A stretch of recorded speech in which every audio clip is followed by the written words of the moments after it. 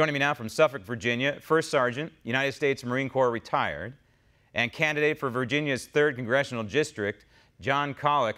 John, the last thing I think Virginia needs is to be attacking history and tearing down history, especially monuments to our military veterans. And like it or not, if these people want to agree to it or not, Robert E. Lee is a military veteran of a domestic war, the bloodiest war this country has ever seen. What Virginians, it seems to me, need is more liberty and less Northam.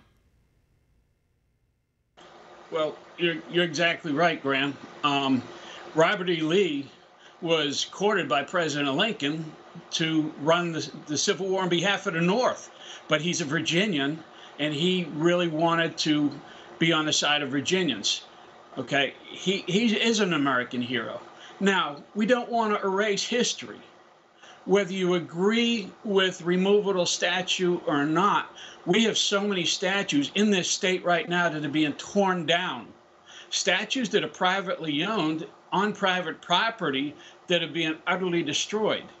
And what we're going to find out is when we ignore history and we don't teach it to our children, we're going to repeat it, just like they did in Germany during World War II. I agree with you. I agree with you 100%.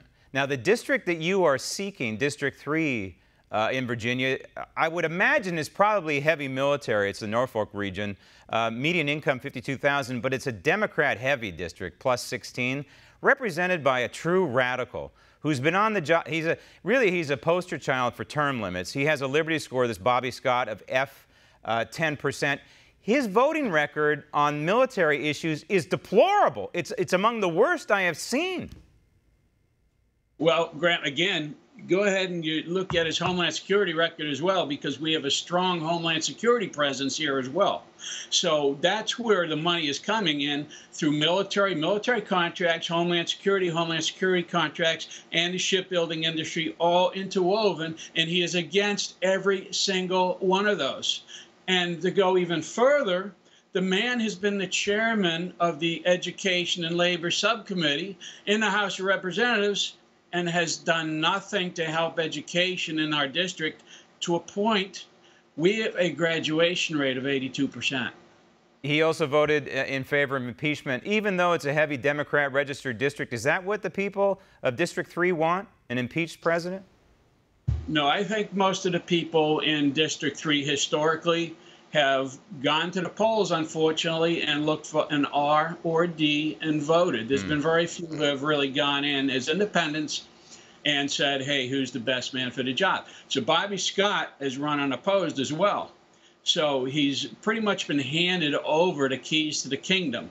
Now, we're not going to let that happen this time, because we are getting an army behind us to oust him based on what he should have done and what he did do for the people of this district. It ain't going to be easy. You got a lot of work to do. I mean, let's be honest. And if folks want to help you out or at least investigate who you are, go to your website, Collick, that's C-O-L-L-I-C-K,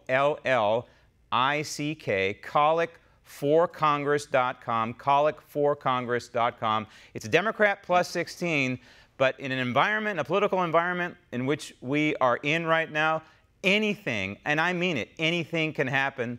John, good luck and thank you. Want to see more videos like this? Click on the link below and subscribe to One American News on YouTube, and call your cable provider and kindly demand that One American News is added to your lineup. Call and subscribe today.